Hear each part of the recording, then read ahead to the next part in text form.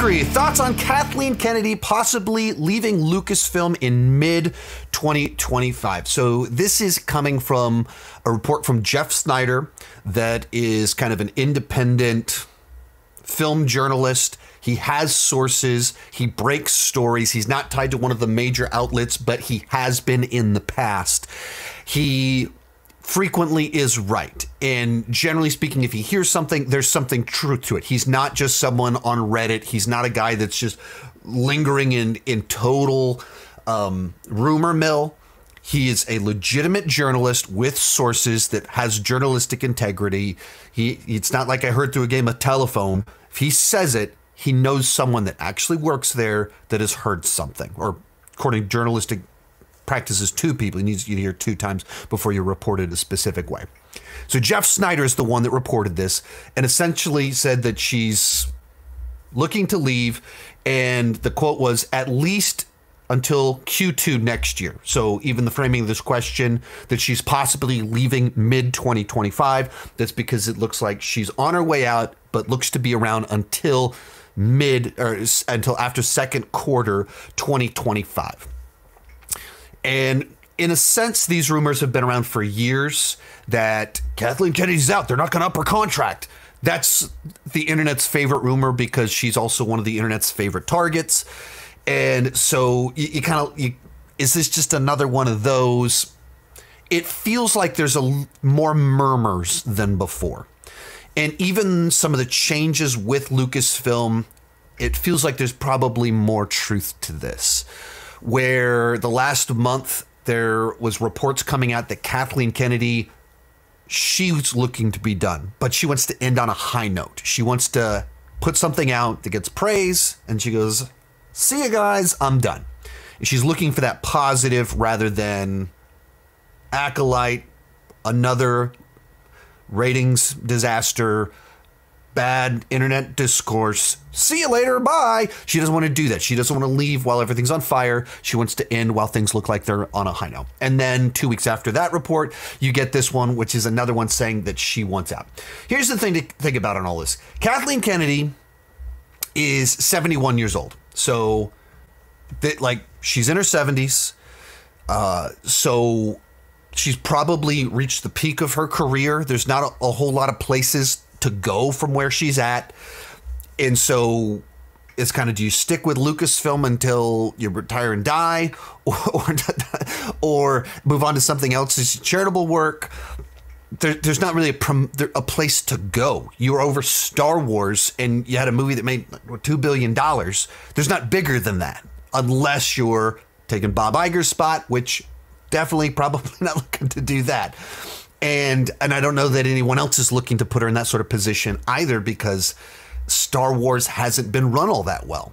So you have someone that almost has a resume too good to go back down, but also not good enough to stay at her level, to have a parallel transfer or step up. So you just kind of go, I guess I just need to end, and hopefully I can end on a high note. I assume that's kind of what she's thinking. I've said it many times before.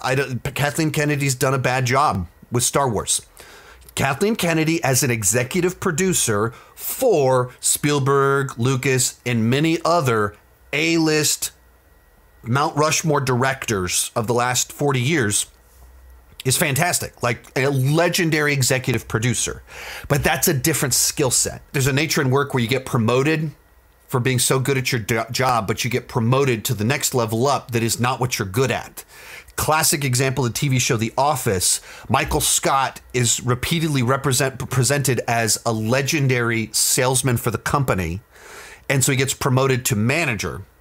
And he's not good at that. Like, it's not his skill set. And everything that made him a good salesman makes him a bad manager. And so he was promoted into something he was bad at. I don't remember the name of that principle. But that principle applies to Kathleen Kennedy. There was something that she was great at, became the top of the world. Let's promote you up. Now you're over Lucasfilm.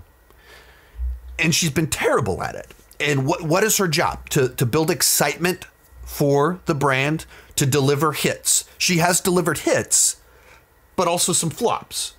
To recruit and keep talent, to cast vision for the franchise and where it's going, and ideally pull fans together, have this general sense of excitement. So movie number 1, Force Awakens, did this stuff, recruited talent, got people excited. A couple years later, Last Jedi starts to break that excitement. And around the time Last Jedi comes out, you start having the issues with Solo. You start having issues with Rise of Skywalker. Even Rogue One, massive behind the scenes changes. And you start realizing that, wait a minute, she just recruited a bunch of hot names in Hollywood. These weren't the right people. So she recruited people that didn't stick around, that didn't work. So she recruited people poorly. The audience started to fracture, and then The Mandalorian comes out. People are excited about that. And so like there's like this fractured audience that likes part of Star Wars, but not other parts of Star Wars, and they're fighting with each other. And she recruits more people, announces more projects that don't end up happening. And so, and then now we had 5 years and we haven't had a Star Wars movie coming out. It's still a couple years till we get another Star Wars movie.